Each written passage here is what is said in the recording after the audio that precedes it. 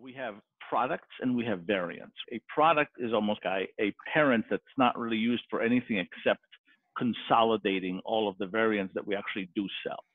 So product might be boxers, and then the variants are a extra large in this particular print, or a small in this print, and so on. So these are the two dimensions. And then these are the attributes from the product, and they also bleed down to the variants. This tool is used when they're creating a brand new product. Even though they sell many, many different variations, they only have about 100 different unique products. So when they want to create a new one, they come in here and they fill in these values. This part is not particularly interesting here, right? And then, these are sort of the master tables. These are all required if they're creating a brand. In some respects, you're creating the header. Exactly. Well, you're creating the header, and you're going to create the initial set of variants as well. So what you do is you say, okay, I initially want to create, and again, this part here is very similar to NetSuite's own matrix items, which we decided not to go with for reasons that are more obvious in the other tool. But anyway, so you select, hey, these are the 6 designs I want, and these are the sizes that I'm looking for, right, for this one.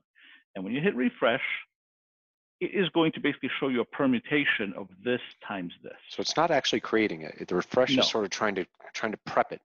Exactly. So it says, hey, based on what you gave me, these are the variants I would actually create. Interesting. Okay. And so if you mark all and hit create products and variants, it will kick off the process to do exactly that. Okay. So it will create that header parent record, and then it will create variants for each of these permutations. Okay, so this is the create mode, and here it gives you similar to the NetSuite's. Exactly. In here, there isn't a whole lot of advantage over NetSuite's own, but again, because we're not using matrix items, that's why I needed to create my own variation of this. I'll go ahead and kick this off. What it does is it kicks off a script in the background, and then gives you a chance to essentially sit and monitor that script while it's working. So it has kicked off a MapReduce. It knows that the MapReduce is actually running. It's not in pending mode. And it will continue to sit here until that job finishes. That's really all there is to it. So let's look at the other tool that's a little more useful. For maintenance, which versus create. Exactly. So the reason this tool was created was what often happens is they have an existing product. Let's say again, men's boxers, and they already have it available in 100 different prints and 10 different sizes. And now they decide we're going to come up with a whole new print. We're going to come up with ET Phone Home as a new print. And so now we want to offer that existing product in just this new print. So what they say is, okay, we have come up with a new print, what they call material design. And it says, okay, what is the one? You elsewhere, you create that actual record for that. You create that material design attribute elsewhere. Exactly. But it could be like a new thing. It's something they invent. Exactly. So let's say bikes. You click on that, and what it does is it looks at every product you have and every size that it comes in as a standard, and offers you the ability to create variants for all of those sizes in the new print. So imagine, you've got 30 different products that are already available, and some in small, some large, and so on. And now you can quickly create all of them in the bikes material. So if a pair of boxers is currently available in 5 sizes, now we'll offer you to create those 5 sizes in the bikes design. Here you can say, I only want to see certain kinds of products. In other words, I don't want to be creating this for kid sizes or for bras. I only want boxers. So you get a select. Most of the time, though, they don't use the selection because they want everything. They basically want to see what are my current products and the different sizes they come in, so that they have an opportunity to create all of them in the new design. The other thing is the script also sees maybe you've already created some of them in the bikes design, and those, of course, won't be shown on here.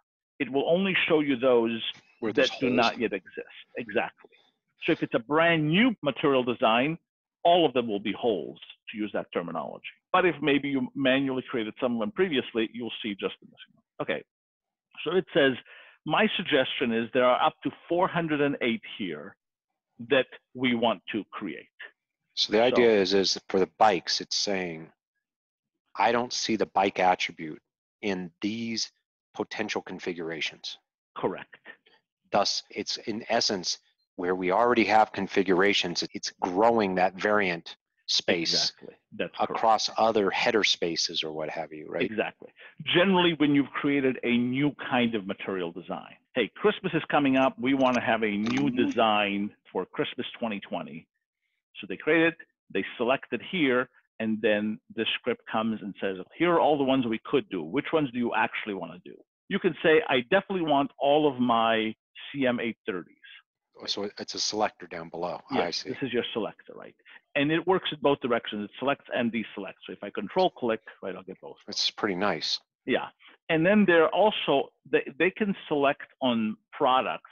There's an attribute on the product record that says this is a quick select. So those that they most commonly create whenever they come up with a new material design. Right, their most popular stuff. Exactly. So that button will select those. I don't know whether they have any of them actually configured yet. They might not have, right? But that's the idea there. And then also just very quickly to select products. So bottom line, they make all the selections they want, and then they hit create, and it does the same thing as this other tool did. This is the other tool. It has finished. It now took us to the new product header record with the selection we made. And if we come in here, we will see the variance it created for us. Yep, that makes a lot of sense. So yeah, so that was the first tool. Yep. And the variance, the same thing. Now, when you want to update the variance for price, how do you do that across the space? Generally, if you edit the header, what you will see automatically based on the configuration is it will tell you which fields will automatically get copied to the children. That's all dynamic. So if you change one of these attributes, it will run a background script. So you just made it, you don't have to kind of do an updater. It does it behind the scenes, kind of saying these attributes will propagate down to their children. Exactly. And it tells you that, and the script monitors, and only if one of those attributes has changed does it kick off a synchronization script. And so you don't really, in this client configuration, we do not really modify the children. Not directly. In fact, if you go to one of the children, if you were to edit it directly, the same fields will be unavailable to you, and it will tell you that they're inherited from the parent. Nice job. But we store them on both records for searching, right, to make it easy. So we make sure they're synchronized, but for searching, it's easy, right? That's pretty nice. So those are the two tools. One, when you're creating a brand new product and the initial set of variants, and then one when you're introducing a new pattern, new material design, and you want it to quickly. And this is the feature that NetSuite doesn't have with matrices, which is very important to them. They regularly introduce new patterns, and now they need to go and back create all of the variants for this new pattern. And NetSuite doesn't have a solution for that. So that's why we built this tool, and that's why we don't use matrix items. Makes sense. Yeah. Thank you, Boban.